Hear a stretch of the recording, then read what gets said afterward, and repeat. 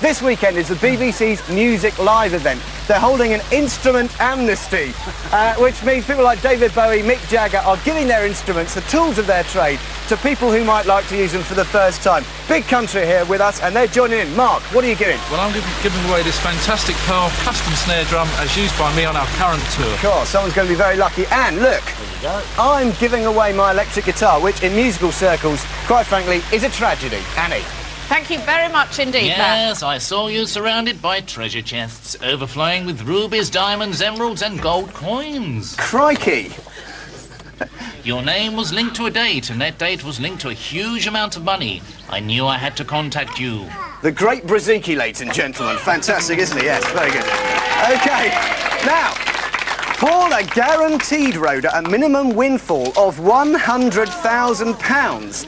It was on its way to Rhoda about this time of year. All she had to do was send off a handling fee of £19.90 to find out exactly which date she was going to be lucky. Paula added, I have never felt so strongly about someone's future as I feel about yours. Madam Jojo, thank you very much. There's that, with no lottery money involved. Here's Big Country and somebody else.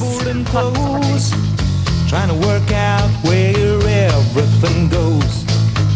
I'm short of you and a book or 10, and I'd love to hear those Leonard Cohen songs again. You can keep the watch, 'cause it matches the satellite dish. You can keep that crew neck sweater I wore to the Talking Heads gig.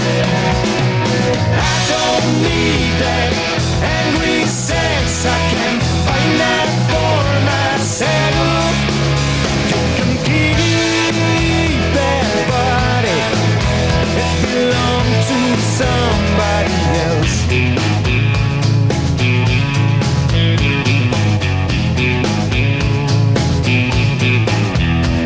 Self-help books and motivational videos, a ticket stub from the late night show.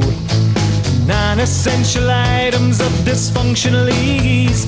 I don't have no room for those water skis.